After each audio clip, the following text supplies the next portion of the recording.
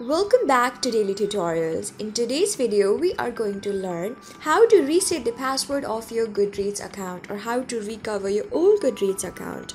Before starting, you can subscribe to our channel for more videos and updates. So let's get started. As you can see that I have already installed Goodreads app on my Play Store, and then you can simply tap on open option on the top right.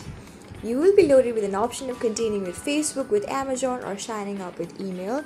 Since we are going to reset our password, I'll tap on login option just next to already a Goodreads member. Now I can enter my email address and my password, but since we do not know our password, I'm going to tap on forgot your password just above login.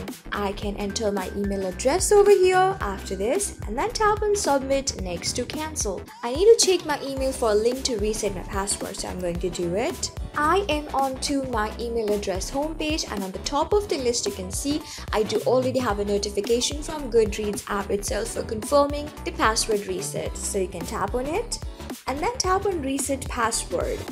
Now I can continue with Goodreads or the Chrome. I'm going to tap on Chrome. Now I can put my very new password and then confirm it again. And when you're done, tap on reset option next to cancel. Just by tapping on it, you can see on the top of the list you have a notification that your password has been reset.